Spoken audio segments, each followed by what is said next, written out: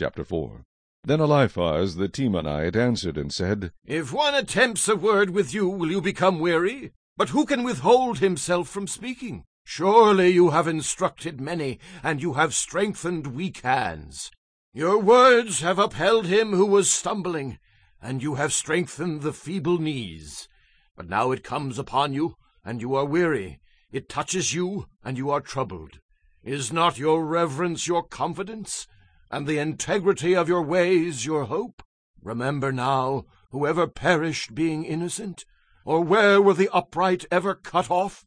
Even as I have seen those who plough iniquity, and sow trouble reap the same. By the blast of God they perish, and by the breath of his anger they are consumed.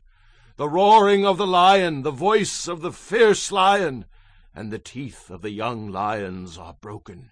The old lion perishes for lack of prey, and the cubs of the lioness are scattered. Now a word was secretly brought to me, and my ear received a whisper of it, in disquieting thoughts from the visions of the night, when deep sleep falls on men. Fear came upon me, and trembling, which made all my bones shake. Then a spirit passed before my face. The hair on my body stood up. It stood still, but I could not discern its appearance. A form was before my eyes. There was silence. Then I heard a voice saying, Can a mortal be more righteous than God?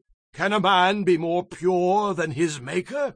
If he puts no trust in his servants, if he charges his angels with error, how much more those who dwell in houses of clay, whose foundation is in the dust, who are crushed before a moth?